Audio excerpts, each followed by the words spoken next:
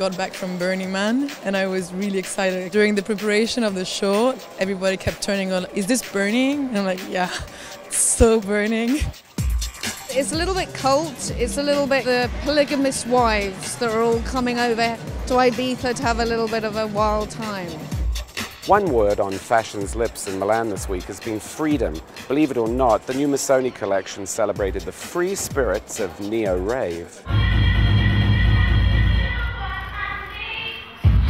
I thought it was rather lovely, all the sort of ethnic side, the sarong wrapping, that kind of, I suppose, like an early 90s rave feel, but very sweetly, gently done, in the pure sense of rave, you know, sort of togetherness. It's a very fresh, new girl. I think it's the obvious continuation of what I did in the winter. There's still lots of layering, but of very fine and sheer material, lots of netting, lots of open weave. There is an organic feeling from the shapes to the material of the collection.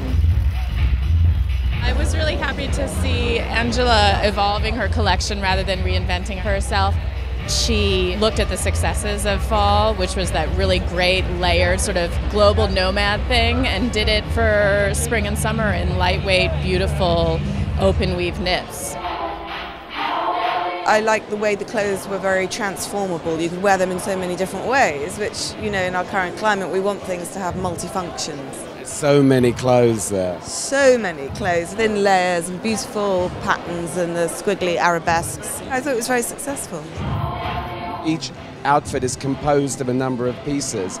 You're giving people a lot of options. The collection, in a way, it's made of basics. They're very simple. I think it's going to be a very easy collection. For me, I think very easy. I did it on my personal style. So.